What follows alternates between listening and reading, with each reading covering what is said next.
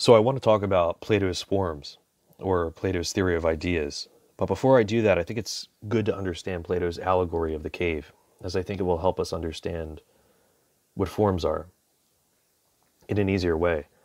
So in the cave, there are three prisoners who have been trapped there since birth. The prisoners have been tied to rocks beneath them so they cannot see anything except the stone wall in front of them. They can't turn around or anything. Behind them, a fire burns, which is projecting shadows onto the stone wall.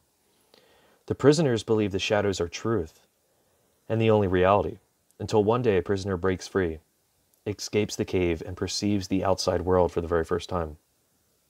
The prisoner then looks at the sun, birds, trees, clouds, and realizes that the shadows in the cave were a false sense of reality. So this is completely unknown to the prisoner, since he's been down there his entire life, since birth.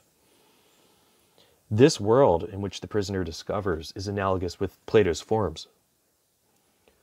All of us perceive the material world through our senses, and we believe this to be the only true reality. But is this the true reality? This is the real question. Plato argues that this is not true reality, and that the material world is the world of appearances or examples. So just like the prisoners in the cave, we are merely perceiving shadows. Plato believed that there exists a greater reality beyond space and time, which he called the world of forms. Plato also believed that a form is the perfect, unchanging representation of an idea or an object. So although that could be pretty dense and abstract, let me try to give you an example to unpack that. Imagine that you and I see a guitar, and I know that it is a guitar, right? But you turn around and you see a different guitar, maybe a different color, a different size, yet we both understand them to be the same thing. We both have a broader idea of a guitar. And Plato believes that this is only possible because there exists a perfect form of a guitar. So there's countless of guitars in the world, but the form of guitarness is at its center, or at its core. It is the essence of all of them. The guitars we see in the material world are merely representations or shadows. We could say the same sort of thing about chairs, glasses, tables, and so on. These would be considered the lower forms. So I want to briefly discuss the higher forms.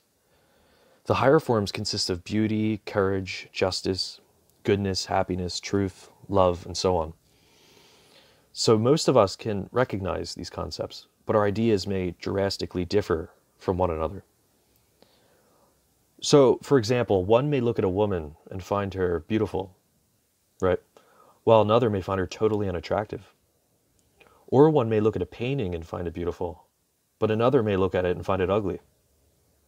Although we both have the same concepts, we may perceive it differently. We perceive things differently, right? Plato argues that concepts like the above all have their own perfect forms that exist in the realm of forms outside of space and time.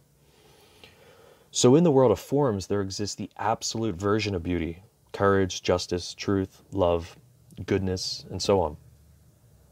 Here in the material world, anytime we see beauty, for example, this is merely a shadow. The real beauty exists elsewhere, in the world of forms.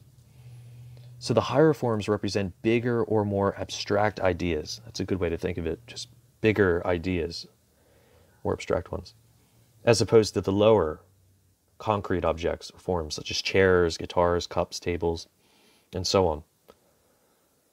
So Plato's theory is considered to be a solution to the problem of universals, which I will discuss at a later time in another video. But for now, what are your thoughts on Plato's forms? Feel free to comment below. Thanks.